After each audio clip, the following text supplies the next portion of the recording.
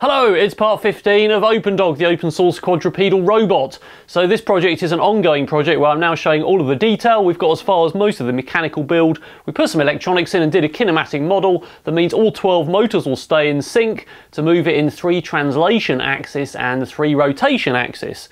So that's as far as I pretty much planned before I started the build, and we got that far, and now we've gotten to trying to make it walk. So there's a lot of things that are going to happen, and I'm showing all the detail, and we started this in the last video. So last time we made this test rig, and basically I was looking at putting absolute position feedback on the joints, so that on power up we can recover from an unknown position, and also in between flashing code on the master controller we don't lose those end switches. So basically at the moment we home every actuator to an end switch on this stand, and that's the only time it can happen. And then at the moment the motor drivers can't remember that position, and that's something that will happen in the oDrive firmware, which is the brushless motor driver. So last time we looked at various encoders, we looked at putting pots on the joints, but the data is very jittery. So this time we're actually going to look at some better quality pots and also some digital feedback encoders and a bit of a discussion about the way forward. But before we start, just a quick ad for my merchandise. You can get openDog t-shirts, mugs, bags, socks and various other things with various other designs in my Teespring store, and the link is in the description below. And also you can support my channel on Patreon. So have a look at patreon.com/XRobots, and if you don't like Patreon, I also have YouTube channel memberships, so just click on that join button below. There are also many other robotics projects in my channel, including Robot X, the bipedal robot, and as a general channel strategy I'm going to be doing more serious robotics. There are a few other projects thrown in there, but I've got various other plans to do more serious robotics projects this year, including a robot arm, and I looked at the gripper that I may use, even though we need to do another version really, in the video that came out a couple of weeks ago. So it's worth pointing out again that the oDrive positioning using the encoder is highly accurate to position that motor. The only problem I'm trying to solve is that once you reboot your master controller and you've homed your actuator, the oDrive can't remember its 0 position, so basically means every time I reflash the code, in this case we're using a Teensy, in the robot at the moment we've got Arduinos, it means I'd have to home those actuators again. So probably what we will do is read the absolute position of the leg, and then basically from then on use the oDrive positioning with its closed loop control, which is highly accurate and highly stable. So that's really where we're going with this. We may not need this at all, and I'll come on to that discussion in a moment. So last time we used some really cheap pots to try and do feedback control. We found even reading that data was quite jittery. So first of all, I'm going to try a higher quality pot, which is branded and costs 10 times as much, and then we're going to try some actual digital encoders which are magnetic. So here's the pot I was using. It cost 99p from eBay. It's a 10k linear pot. We found the data that came out was quite jittery. We've got screens, cables and things, but even without the motor powered up, so there's no interference at all, we found that data was quite jittery with the analog ins, and this Teensy has 13-bit analog ins.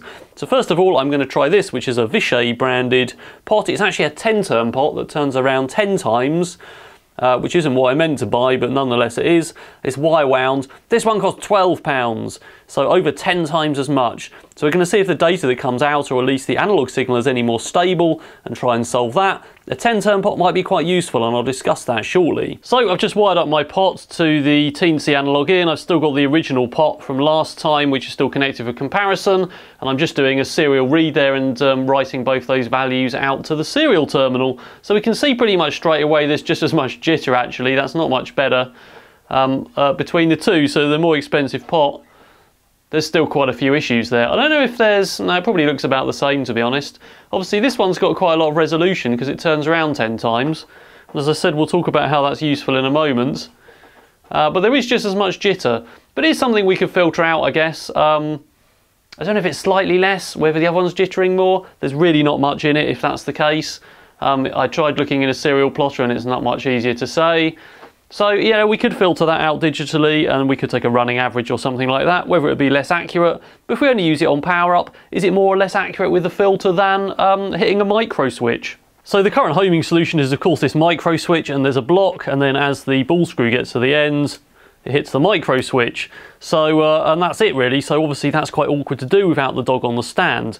So what we could do of course is get a 10-turn pot and put it on the ball screw, and that would be very lovely, other than the 10-turn pot's only 10 turns and the ball screws are 1605, which means it's 16mm in diameter and 5mm thread pitch. So each rotation basically moves it 5mm, and that means with a 10-turn pot we could only measure 50mm of travel. So what we need to do really for the entire length of this ball screw is somehow put this next to the pulley with another pulley or gear it down on another 3:1, so then we get 150mm of travel. There's of course space here and there's space at the other end, so it's not a terrible solution to just have 10-turn pots with a gear ratio straight on the ball screw. What we could really do with is a proper linear pot, of course, like in calipers, which are capacitive, and that's obviously a very accurate measurement on a linear slide as long as you like. You can buy pots like that, but they're very expensive. I mean, these calipers are 30 or 40 pounds each, and remember I've got to do 12 axis, so that's going to soon add up. But what's better than 12 analog pots on 12 analog in pins with really long wires and all that trouble? Well, I've got here is a digital magnetic encoder, and now this is an AMS AS5048A variety of the device, which cost about the same as the pot. I think it was about £12 or $12, so it's not going to break the bank. It comes on a board with a breakout with lots of pins, and it also comes with a magnet which is supposed to sit over it and rotate. Now this is a 14-bit sensor, so we've got a lot better resolution than the 13-bit analog in any case, and this particular one is an SPI version. So the B variety, if you buy the 5048B, that one is I2C. Now there's a library for the I2C version from SOS Android, which is quite comprehensive and also allows reflashing the I2C address. It's permanent, but that means I could address 12 of them with individual addresses. Now there is one for the SPI version from Zoetrope Labs, but that does not allow readdressing, although you can daisy chain according to the datasheet the SPI version, but I don't know if that library actually supports daisy chaining. And the reason I've got the A variety and not the B variety, I would have bought the I2C one I could readdress, is that I couldn't find any stock at the time and had to get it in time for the video. Now going back on DigiKey or somewhere, there's actually loads of the B variety in stock.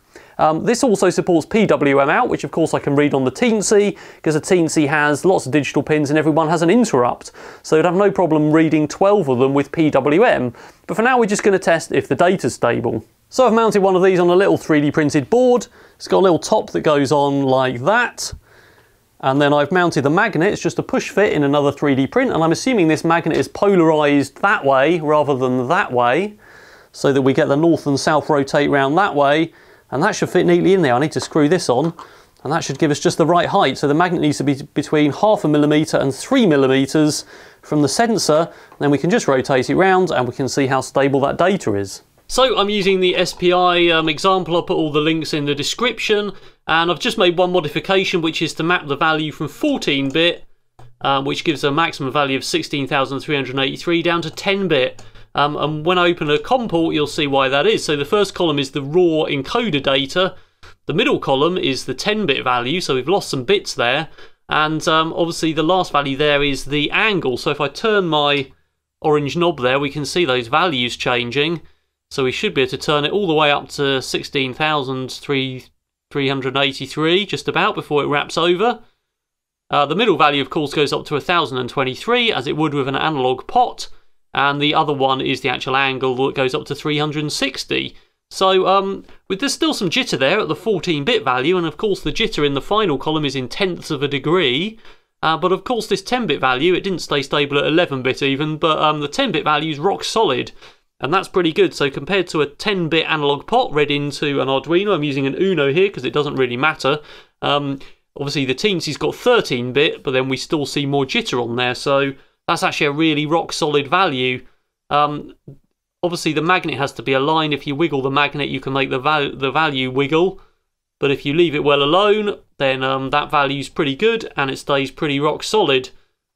So that's actually a pretty useful device, and I really like the way that it's so compact. So compared to a pot, which obviously you've got like the nut and the body you have to attach, and then you have to attach that to something and hold that and turn it, this is quite a lot bigger, so I quite like the flatness of this really, even in this overkill package. Obviously the device is tiny, that'll be very much easier to integrate into the ends of joints, and so it's less bulky. Yeah, it's much easier to accommodate something flat, perhaps even built into the aluminium here, on the knee perhaps, and the shoulder there, where we've got plenty of space to redesign that, rather than having to stick a pot, you know, on the outside with another mount.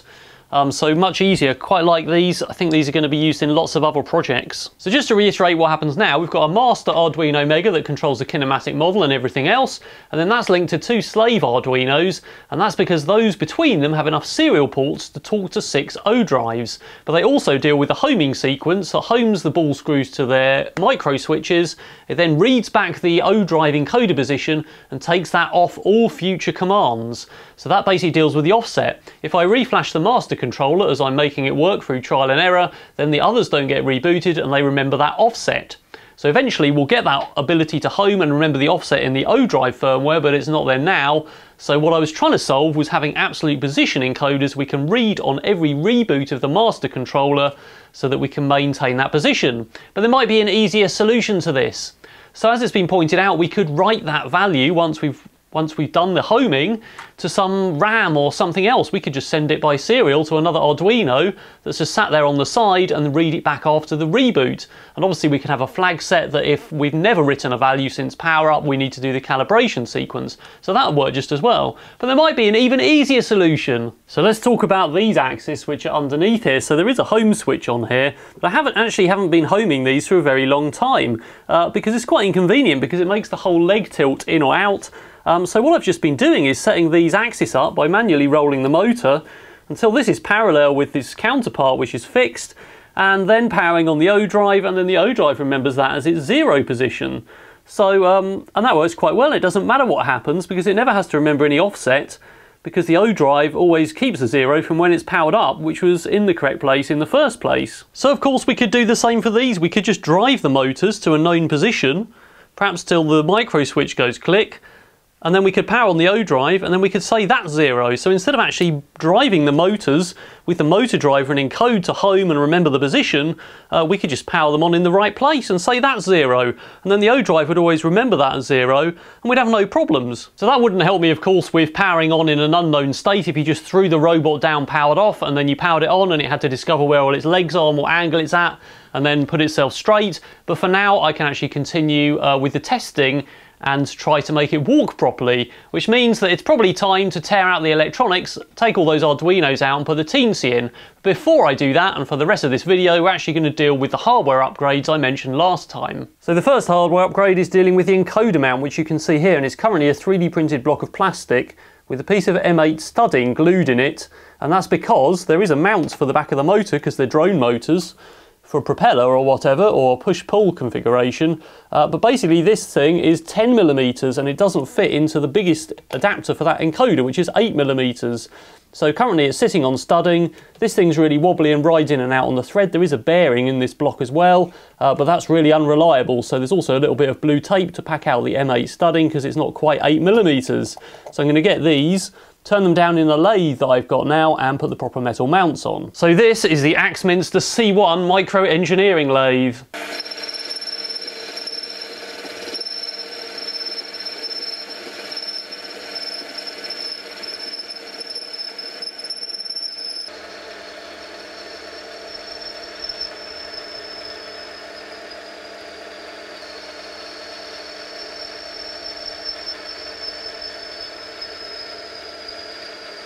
So that should now fit perfectly on an 8mm internal diameter bearing, and that's how we know it's toleranced properly. So yep, seems like a pretty good fit. So that should fit both the bearing in the block and also fit the encoder mount. Yep, so that's all 12 of them, so now time to get them fitted. So that's the new mount fitted there, and that's the old one. So hopefully this one should be a lot truer and spin on centre better, and obviously this one's not very accurate and the studding is not even in there straight. So you can see the motor's now running in the bearing on the encoder mount. And then we use a plastic spanner thing that comes with the encoder as a spacer to slip over the adapter for an 8mm shaft. Then that black thing that pushes over tight. And then the encoder fits over both of them, and that should screw on where it was before, like so, and that should be a really good mount. So the only other issue to solve is that this is quite wobbly because the mount is quite long, and eventually, especially when it had thread there, it would ride up and down and push that push fit thing off. So I've made a little piece that fits in here that's just going to glue in and hold this together to make sure this always stays in the same place. Next upgrade is aluminium pulleys in place of the 3D printed ones, and these ones have 2 grub screws each to stop them slipping on the shafts. So those are fitted on all of the 12 axis, and they look a lot better and they feel a lot more solid, and I'm pretty sure those aren't going to slip. So now it's time to sort out the looseness we've got in the knee there. So that's a combination of the rose joints being loose. They've actually got the studding glued in, even though there should be a nut on there really. But there's still quite a lot of play, and also we've just got a 10mm bolt shoved in a hole here to make the joint. So I'm going to sort out a redesign for the knees. So Eiger sent me some of their high quality polymer rose joints, which are an incredibly high density polymer. They've got a metal insert and they're really high tolerance and very tight indeed. They come with an integrated nut you snap off to lock them in place. So again, I've got these on 10mm studding. Have a look at the Eiger's website, there's lots of different options.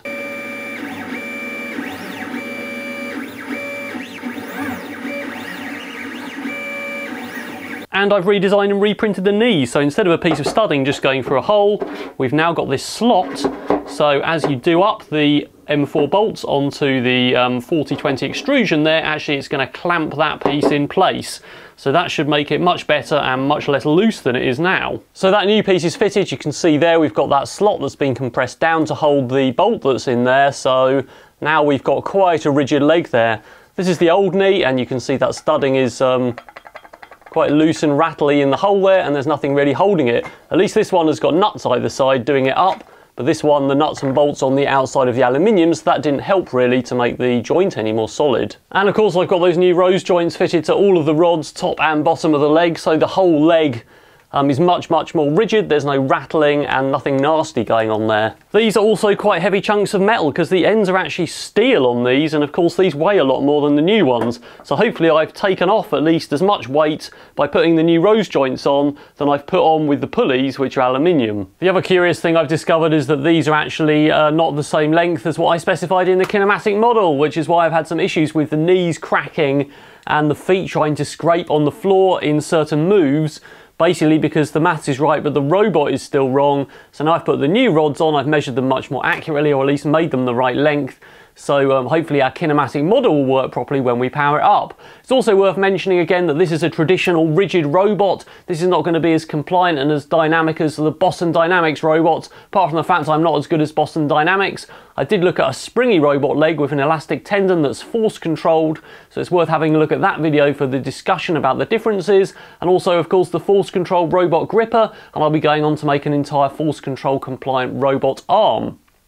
So that's all for this episode. Next time I'm going to be coming back to do the electronics, of course, getting rid of those Arduinos and basically putting that teensy in on one card, hopefully in our slot system with proper electronics and connectors and all the good things. So don't forget to check back next time for more updates. Alright, that's all for now.